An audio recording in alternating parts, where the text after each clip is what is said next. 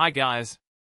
Shortly after the news of Kyle Richards and Mauricio Umansky's separation broke, the couple decided to break their silence and share their thoughts on their most challenging year of marriage. Despite confirming that they are still living under the same roof, the Real Housewives of Beverly Hills star, 54, and her husband, 53, acknowledged the difficulties they have faced.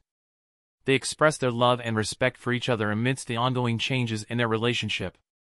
In a joint statement posted on their social media accounts, both Richards and Umansky emphasized that there was no wrongdoing on either side.